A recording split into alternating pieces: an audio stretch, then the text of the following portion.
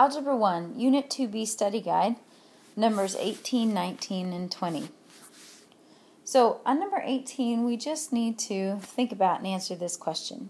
So is 0 an answer to this compound inequality?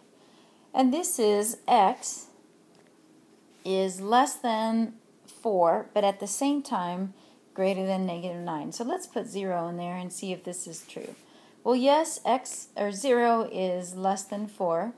And then I read the inequality this way. 0 is also greater than -9. So yes, 0 is an answer. Now let's work backwards and write inequalities from the graph. So I've got points at 3 and -1. Remember that x, our variable, represents the shaded area. So now I want a +3 there. So since the shaded area is in between, that means it's going to be less than 3, and there's no equal to mark. So I'm not going to put a line underneath, but at the same time greater than or equal to -1.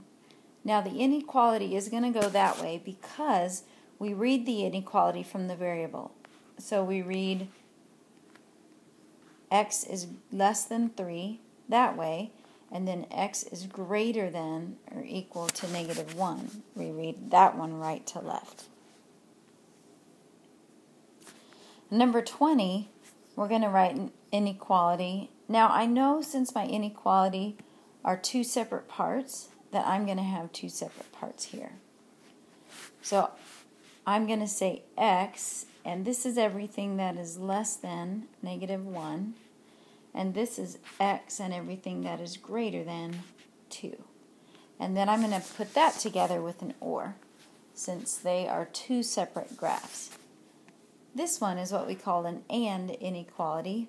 We don't write the word and, but when you put the inequalities together like we did here, that implies and. So x is less than 3 and x is also at the same time greater than or equal to -1.